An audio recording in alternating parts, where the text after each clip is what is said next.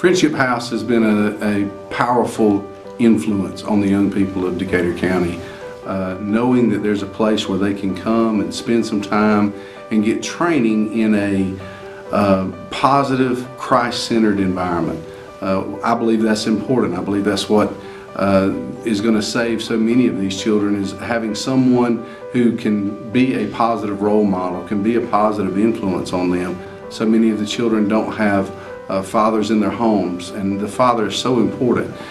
Getting these young people a place where they can see men who are loving God and loving them in an awesome way. It's important that Friendship House continues doing what it does in this community for all of these young people.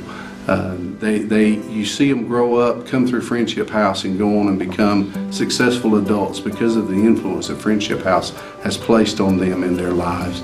We're proud to have Friendship House in Decatur County and hope that they continue for many years to come doing that ministry they do.